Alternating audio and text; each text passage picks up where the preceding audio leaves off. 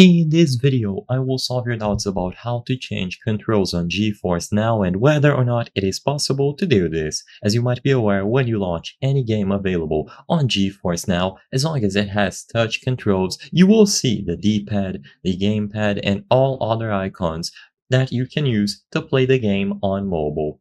Now, you might be curious about how much you can customize these controls. They are big, they can get in the way, and sometimes maybe you want to move them because it might be uncomfortable to play using these controls.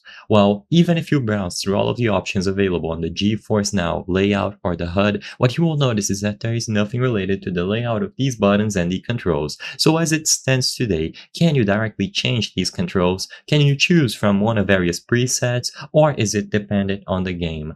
Well, sadly, as it stands today, the answer to the question in the title of this video is that actually GeForce Now's touch controls cannot be modified directly in any way. They are extremely limited, and as it stands today, the only option that you would have that would help you would be to just connect a physical controller, either through a cable or wirelessly. As it stands today, changing the controls that appear on the HUD for GeForce Now Mobile is basically impossible. They don't give users the option to change the size, change the position, and modify them in any significant way. So as it stands today, you will need to use a physical controller, use a mobile controller like a Razer Kishi, or explore third-party apps that might help you do this. Because they are a hassle to customize and it might not even work, I'm not going to present any in this video. The purpose of this video is not to spread misinformation, but to let people be aware about the limitations of changing these controls on GeForce Now Mobile and how directly changing them is very limited. You will not be able to change them in any significant way.